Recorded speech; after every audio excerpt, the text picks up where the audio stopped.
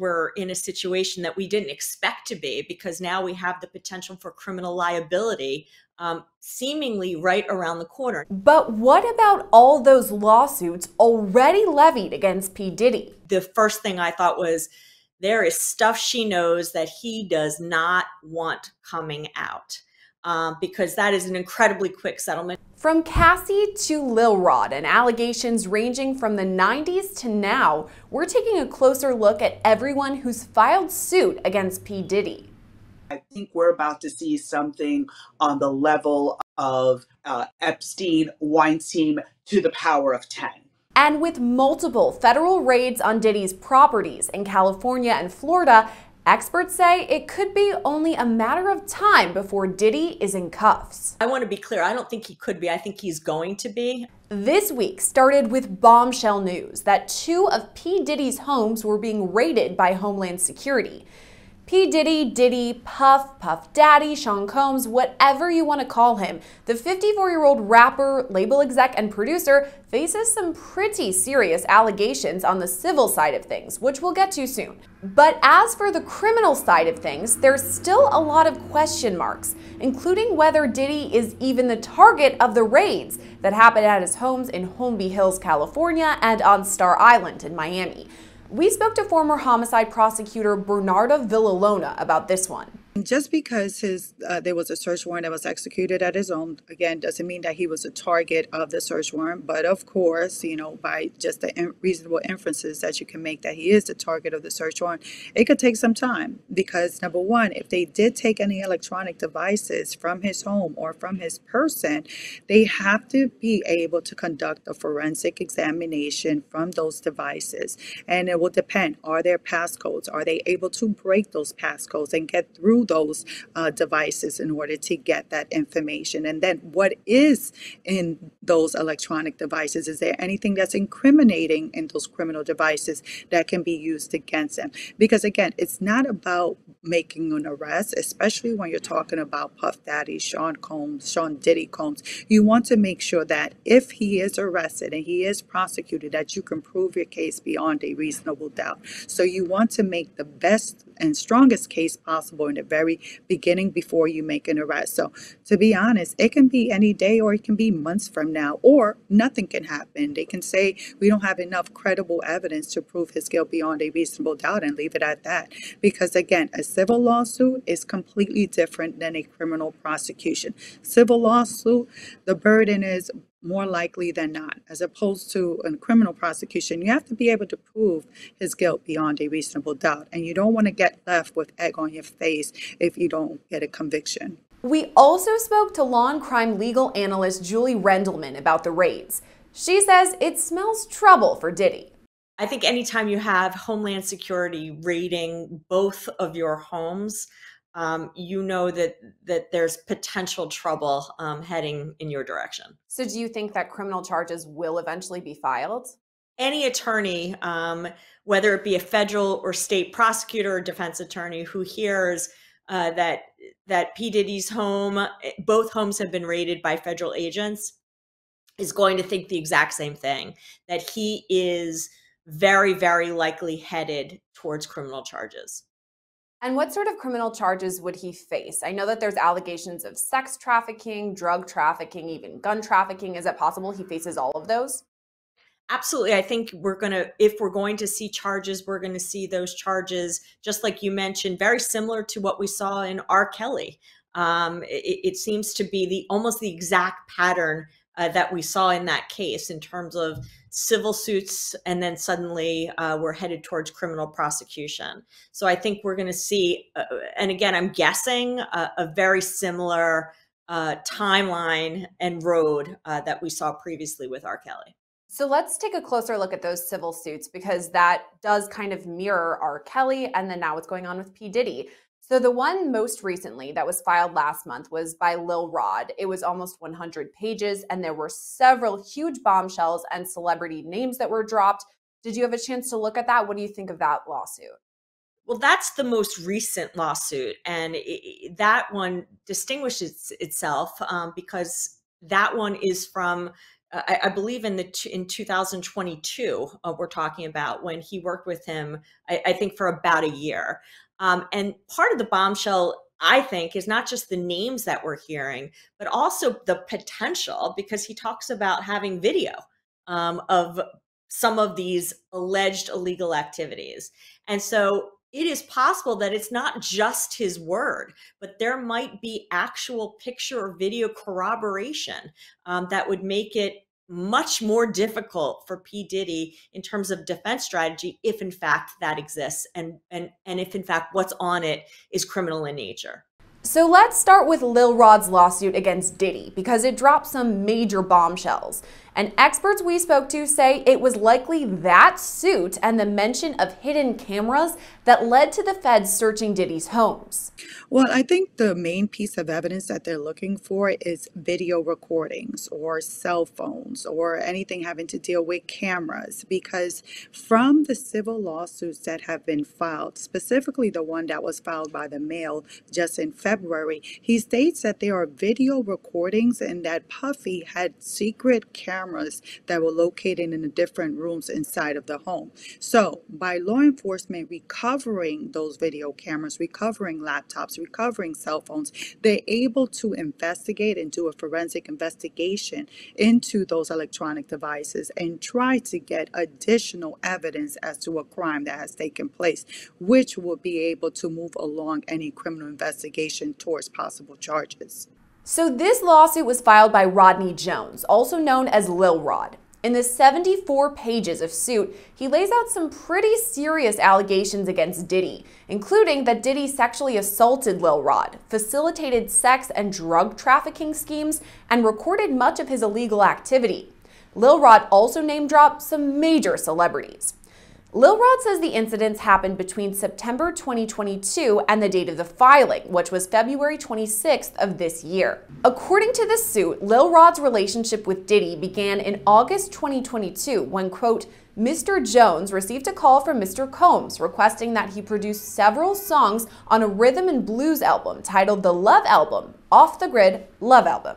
The next line of the lawsuit is chilling. It reads, quote, Mr. Jones agreed and his life has been detrimentally impacted ever since. We know, according to the lawsuit, that Lil Rod lived with Diddy for months at a time. He produced 9 songs for Diddy's latest album, The Love Album. Lil Rod even alleges that Diddy promised him things in order to keep him quiet, like $250,000 to buy instruments, ownership of Diddy's $20 million property in Miami, and even a Grammy for Producer of the Year. He would go from promising Mr. Jones the world to threatening Mr. Jones with physical harm. The lawsuit goes on to state that Diddy even said he's willing to kill his mother, Janice Combs. On top of all this, Lil Rod says his allegations are corroborated with hundreds of hours of footage and audio recordings of Mr. Combs, his staff, and his guests engaging in some serious illegal activity, because Diddy apparently required Lil Rod to record him constantly. So what exactly are these allegations? We'll refer back to Bernarda on that one. I'm sure that those people that are named in that lawsuit are very nervous right now, very nervous, even more nervous now after the execution of that search warrant, but also nervous because he revealed about these secret recordings, and they're wondering whether they could have been secretly recorded. Are there recordings of them engaging in these type of activities? Because even though it may not be criminal, some of those activities, it still does tarnish their image. So they can still take a toll in terms of their branding. But in terms of the lawsuit itself, it's very damaging. You got to think that several companies have already distanced themselves from Puffy, and there haven't been any criminal charges. All you see is a civil lawsuit. So I think there's still going to be more things that are going to come about as a result of that civil lawsuit. But I think the most damaging, again, is Cassie's lawsuit. But more importantly, I think is Lil Rod's lawsuit that was filed. Lil Rod alleges he was, quote, the victim of constant unsolicited and unauthorized groping and touching of his anus by Mr. Combs. At times, Lil Rod says Diddy touched his private areas without consent and forced Lil Rod to watch him shower or have naked body massages. Lil Rod says Diddy, quote, attempted to groom Mr. Jones into engaging in gay sex. That leads to the first celebrity name drop, Cuba Gooding Jr. I don't know that Cuba Gooding Jr. is going to escape from that one. That's former prosecutor Melba Pearson. We spoke with her at length about these allegations. According to the suit, Lil Rod alleges Diddy was, quote, grooming him to pass him off to his friends. This fear became reality when Mr. Combs introduced Mr. Jones to Cuba Gooding Jr. while they were on Mr. Combs' yacht. There's actually photos of their interaction together too, which are laid out in the court docs. In the first pic, you see Diddy and Cuba talking with Diddy's arms on Cuba's, and then in the next pic, Cuba has his arm around Lil Rod and is smirking. Court docs go on to state, quote, Cuba Gooding Jr. began touching, groping, and fondling Mr. Jones's legs, his upper inner thighs near his groin, and the small of his back near his buttocks and his shoulders. I'm getting the feeling where there's smoke, there's fire, right? Because now we have two different instances where you're accused of the same type of behavior, years apart. I think there's something there. And I don't know that Cuba Gooding Jr. is going to escape from that one, because he already saw definitely people moving away from him within Hollywood circles and other circles once those first sexual assault allegations came out. So at this point, I don't think he's going to get away with it a second time. Back in 2019, Cuba was booked on misdemeanor charges of forcible touching and sexual abuse after allegedly groping a woman in Times Square. By the next year, 3 women had come forward accusing him of non-consensual sexual touching. He eventually reached a deal with prosecutors that required 6 months of counseling but no jail time. So far, we haven't heard a comment from Cuba about these specific allegations. But Lil Rod also mentions Jennifer Lopez, who he says carried an illegal firearm for Diddy that was used during a 1999 nightclub shooting in New York. Apparently, there's some sort of dispute broke out and a shooting occurred. Now, Lil Rod is alleging that J-Lo brought the firearm in her purse to the club and then handed it off to, either Diddy or Shine, or whoever the person was that actually committed the actual threatening or shooting. And so, basically the allegations from Lil Rod were that Diddy, or Puff Daddy, Sean Combs, confessed to him that he was the one that did the shooting. Now, in a court of law, it played out a lot differently, because back in 1999, all of them were arrested, including J-Lo, Diddy, and Shine. J-Lo's charges were dropped immediately, but both Diddy and Shine ended up proceeding to trial. And so Diddy was acquitted at trial. Shine was not. He ended up being convicted on weapons charges and reckless endangerment, and ended up going to prison as a result.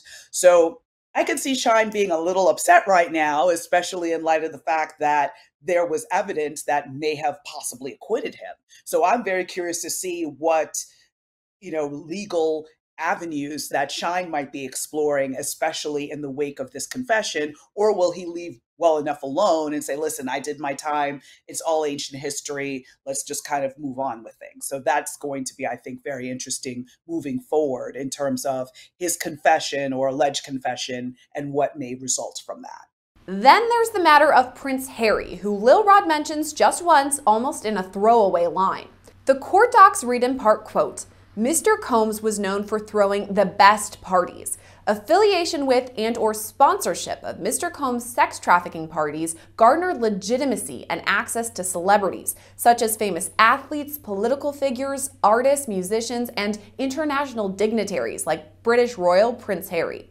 So Prince Harry isn't really accused of anything, he's just name-dropped in the suit. It's possible that Prince Harry may be able to preserve his reputation.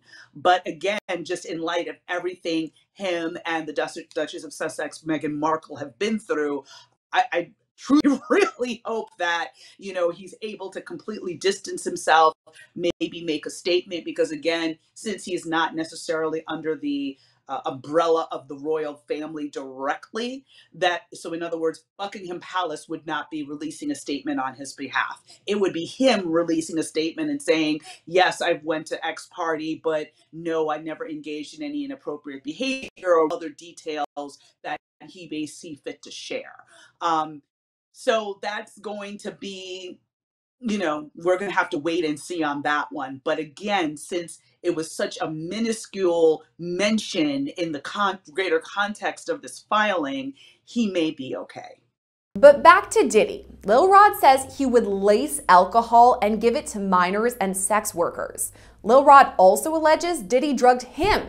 One night, he, quote, began feeling lightheaded and recalls passing out and waking up at 4 a.m. the following morning naked with a sex worker sleeping next to him. Lil Rod also mentions several other defendants in the case, including Christina Coram, who's Diddy's chief of staff. Lil Rod goes so far as to compare her to Ghislaine Maxwell, Jeffrey Epstein's longtime companion, who was eventually convicted on federal sex crime charges. Lil Rod alleges she and others received financial benefits in return for assistance, support, and facilitation of Combs' sex trafficking venture. So far, we haven't heard any response from Christina Coram. Next, let's move on to the drug allegations. That's body camera video of 25-year-old Brendan Paul, who was arrested on Monday. In Lil Rod's lawsuit, he's described as the one who, quote, acquires and distributes Mr. Combs' drugs and guns. Paul was arrested while trying to board Diddy's private plane in Miami. He was booked on controlled substance charges and later released on $2,500 bail.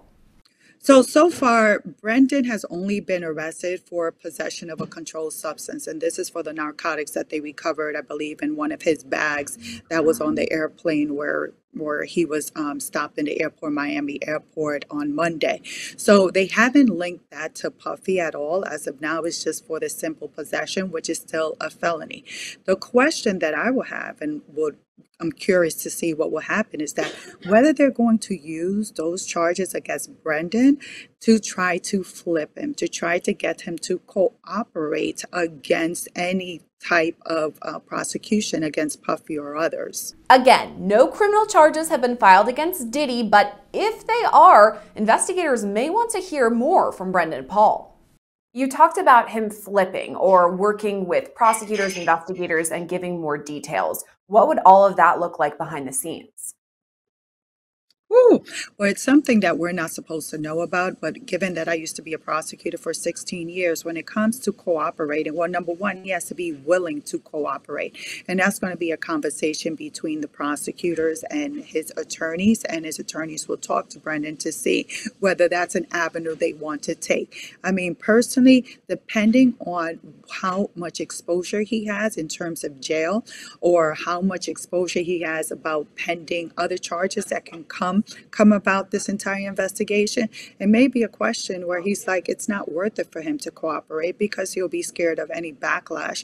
He'll be scared of being blacklisted in the industry, and he'll just be scared in general that he'll be known as a person that cooperated against Puffy. But this is a conversation that he needs to have with his attorney, and also for the prosecutors to determine whether they're even willing to offer any type of cooperation deal to Mr. Paul. We received a statement from Brendan Paul's attorney, Brian Bieber, after his arrest. It reads, quote, "We do not plan on trying this case in the media. All issues will be dealt with in court." From Lil Rod's lawsuit, we move on to another civil suit filed by Casandra Ventura, Diddy's ex, who you probably know as Cassie. Cassie filed this lawsuit under New York's Adult Survivors Act. The act meant that between November 2022 and November 2023, sexual assault survivors could file civil suits against their alleged predators, regardless of whether the statute of limitations had passed. Back to Julie to explain this one. So several of the lawsuits were filed within the Adult Survivors Act, and that allowed for individuals who had allegations from many, many years before to have almost a look-back window. A look-back window, I believe it's of 1 year, to enable them to file civil lawsuits for cases that normally would have been beyond the statute of limitations. And so Cassie, along with several others, took advantage of that short change in the law to enable them to file civil suits against P. Diddy. In her lawsuit, Cassie stated she endured years of abuse at the hands of Diddy, saying he was prone to uncontrollable rage and frequently beat her savagely. They started working together when he was 37 and she was just 19 years old. She says Diddy began, quote, almost immediately asserting possession and control over her and inserting himself into all aspects of her career and her personal life. That includes things like forcing Cassie to use illegal drugs and have sex with prostitutes as Diddy watched or masturbated. Cassie's lawsuit also states that multiple times each year, Mr. Combs would violently beat Ms. Ventura, leaving bruises on her body. He would go on to hide Ms. Ventura in hotels for days at a time to let her bruises heal. Then there's the allegations that Diddy blew up Kid Cudi's car when he began flirting with Cassie. In the end, Cassie settled the lawsuit outside of court just one day after it was filed. Okay, so Cassie, pretty serious allegations in the lawsuit filed by Cassie that Diddy raped her, sexually assaulted her, forced her to have sex with a prostitute, carry a gun, some pretty serious things. And then only one day after this lawsuit is filed, it's settled outside of court. Why would it be settled so quickly outside of court? You know, I remember when it happened and when it happened so quickly. And when I read that, the first thing I thought was, there is stuff she knows that he does not want coming out, because that is an incredibly quick settlement. Now, again, his attorneys will and will always say this is no acknowledgement of guilt, and people do settle outside of court, even when they haven't done anything wrong. That happens all the time. But we're not looking at this in a vacuum, and we're certainly not looking in a vacuum anymore, because we know that he settled, and we now know that there is potential criminal charges coming down the line. So there's probably much more significance to what Cassie, the information Cassie had, that may come to light sooner than later. Even though we didn't hear more details from Cassie, only what was alleged in her lawsuit, is it possible now that federal investigators are speaking with Cassie to learn more, and if Diddy is ever charged, that she could testify against him? Absolutely. Now, remember, a lot of these settlements end with some type of non-disclosure agreements, but the non-disclosure agreements pretty much go out the window when it comes to cooperating with federal authorities. It doesn't mean people are always going to want to be cooperative, and an NDA may prevent them from wanting to be cooperative, but it's not going to stand in the way of them speaking to her and anyone else that may have had a settlement in which it included an NDA. I'm guessing they're speaking to her, and they're speaking to every single person mentioned in any lawsuits that occurred, any other individuals that may have information, and any witnesses that come from the interviews with those individuals. Is it possible that the details laid out in Cassie's lawsuit are what led to this federal probe of Diddy's homes? Anything is possible. It is not surprising when we see all of the recent allegations that were coming up, that we're now seeing a potential federal investigation. And remember, Sierra, we've been hearing about this in regards to allegations against P. Diddy for years. And again, I hate to say this is just like R. Kelly. And so it shouldn't be surprising that once we have various witnesses coming forward with very specific allegations, that the feds are going to eventually take a look and say, you know, there might be something here that we need to look more carefully at. One lawsuit that may not be settled outside of court is that of Joy Dickerson Neal, whose civil suit literally says she demands a jury trial. When you're talking about very specific allegations, it also made me think about another lawsuit. That's Joy Dickerson Neal, who similarly to Cassie filed under the Adult Survivors Act. So she alleged, this was all the way back in 1991, that Diddy raped her, sexually assaulted her, similarly recorded this on video. The difference here between her and Cassie is that Joy Dickerson Neal demands that there is a trial, won't be settled outside of court. Why might that be? Well, it's interesting.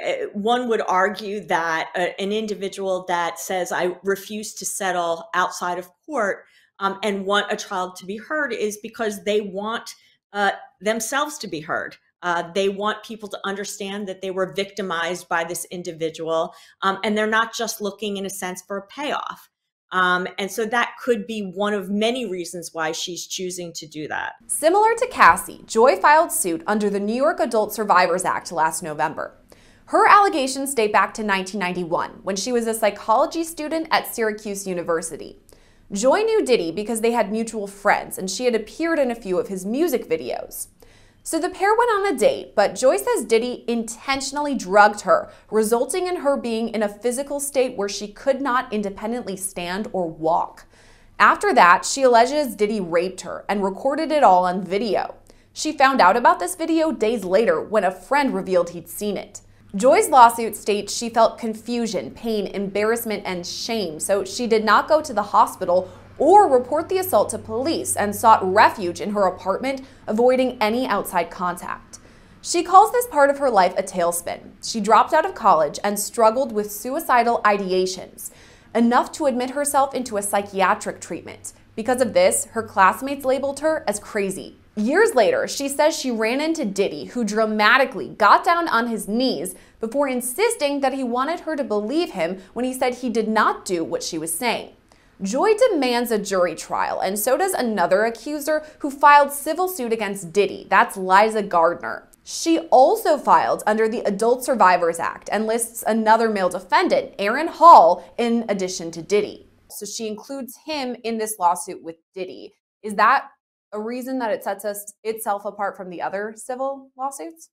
Not necessarily. I mean, it's interesting to see another name, but remember in the other lawsuits they've mentioned sometimes the music company and other individuals along the way that they believe bear some responsibility. I think it's interesting to note that in that specific case, she's not only claiming sexual abuse, but she's claiming physical abuse, which we don't see in every single lawsuit. I know we saw it in Cassie's, but that is one thing that sets those two individuals apart from some of the others.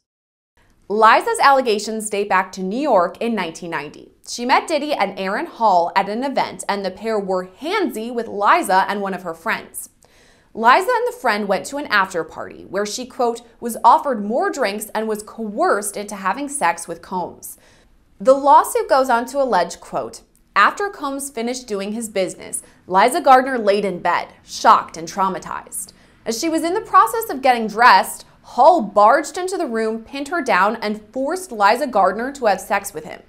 Then, days later, Liza alleges Diddy came to the place where she was staying and was irate. The lawsuit says he, quote, began assaulting and choking Liza Gardner to the point that she passed out. Moving on to the next one, that's Jane Doe, and it's another similar allegation that she was 17 years old, she was drunk, thus couldn't give consent, and yet Diddy raped her, and she's still 20 years later suffering from emotional distress.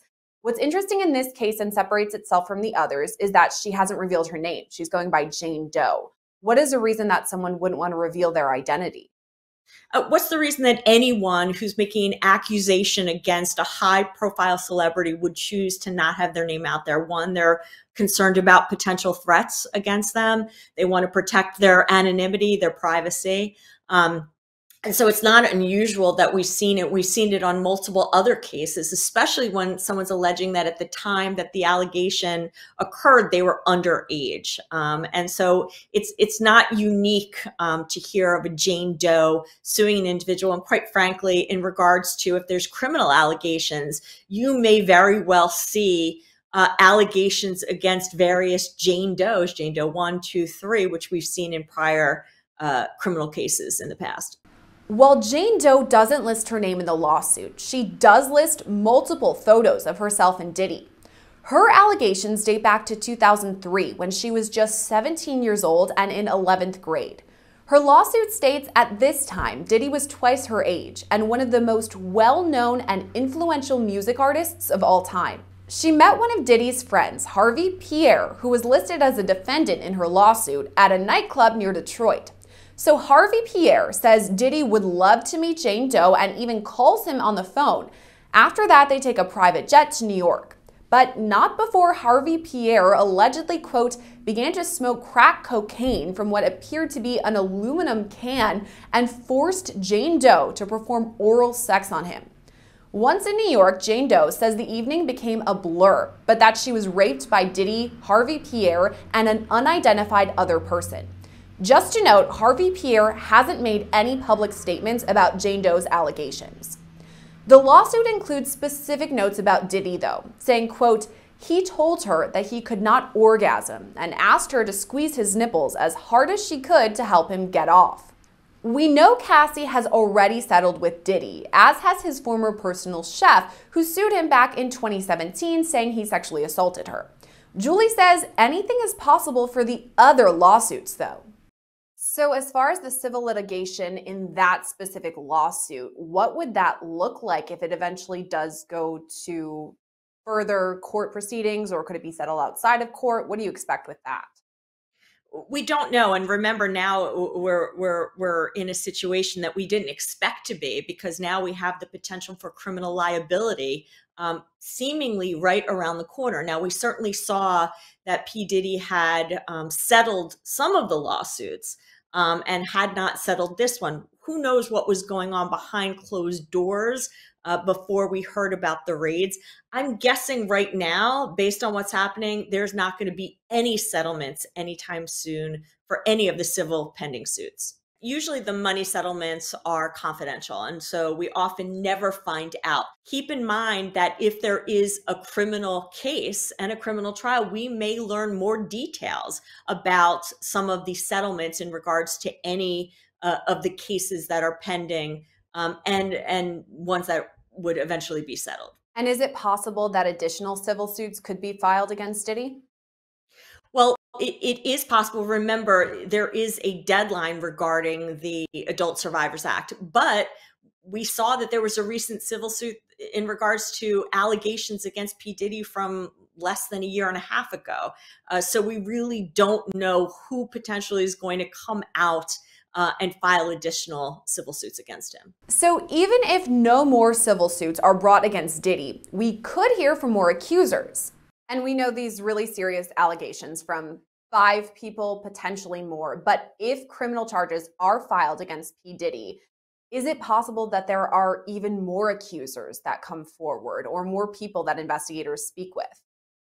Absolutely. And I think that's one of the things that we're all kind of waiting for, because obviously we know about the civil lawsuits. And keep in mind, just because you file a civil lawsuit doesn't mean you're telling the truth and doesn't mean a crime happened. And also remember, many of these crimes alleged happened years and years ago. And so the feds are going to want to have corroboration, some support for these events happening, maybe other witnesses that were there when it happened. I think we saw this in the Epstein case, where, it's not just the victims testifying, it's other individuals that were there and saw certain events happening in real time. And so I think it's really possible that it's not just going to be involving the people we know about in the civil suit. It may very well involve people that we've never heard about before. If you are Diddy's defense attorney, what sort of moves are you making right now? The one thing the defense attorneys are going to want is information. They're going to want to be in touch not just with the agents, but with potentially the U.S. Attorney's Office if, in fact, someone's assigned to the case. They're going to want to know kind of a trajectory of what's going to happen. They're going to want to remember, if this is a situation where he's going to be arrested, the first thing they're going to care about is bail. Because they're going to want to make sure they procure a situation where he is not incarcerated during the pendency of this case. I think that's going to be the first thing. The second thing they're going to want to know is, who are the potential witnesses? What are they saying? Is there anything inconsistent? Can they come up with and investigate those witnesses to see if they've said different things in the past? So I think there's going to be so many things that are going into being his attorney right now. But I think the number one thing is information in regards to what's happening at that U.S. Attorney's Office. And according to Julie, it's only a matter of time before Diddy is charged criminally. I want to be clear. I don't think he could be. I think he's going to be. I think it's a matter of time. I think anytime you have federal agents going to the home, 2 homes to raid them, that indicates there's probable cause for them to believe that not only a crime happened, but that they're going to be able to recover something in that home that is relevant to that crime. So I think that it's very likely we're going to be looking at criminal charges. The question is when. And so I think that it really depends on what the evidence is that they recover and its significance. I mean, remember, if they're recovering, for example, a computer, they're going to need to review what's on that computer. So I think we may see it, but it might not be for several months ahead. For Diddy's side of things, here's everything we've heard so far. After several of these lawsuits were filed last fall, Diddy himself released a statement reading, quote, "Enough is enough. For the last couple of weeks, I have sat silently and watched people try to assassinate my character, destroy my reputation and my legacy. Sickening allegations have been made against me by individuals looking for a quick payday. Let me be absolutely clear. I did not do any of the awful things being alleged. I will fight for my name, my family, and for the truth." In regards to Lil Rod's lawsuit, Diddy's attorney Sean Hawley says, quote, "His reckless name-dropping about events that are pure fiction and simply did not happen is nothing more than a transparent attempt to garner headlines. We have overwhelming, indisputable proof that his claims are complete lies. Our attempts to share this proof with Mr. Jones's attorney, Tyrone Blackburn, have been ignored as Mr. Blackburn refuses to return our calls. We will address these outlandish allegations in court and take all appropriate action against those who make them." In response to the raids of Diddy's home this week, his attorney released a statement on Tuesday reading, quote, "Yesterday, there was a gross overuse of military-level force as search warrants were executed at Mr. Combs's residences. There is no excuse for the excessive show of force and the hostility exhibited by authorities or the way his children and employees were treated." We've reached out to Lil Rod about his lawsuit and the other women who've also filed suit, but so far we haven't heard back. Reporting for Law&Crime, I'm Ciara Gillespie.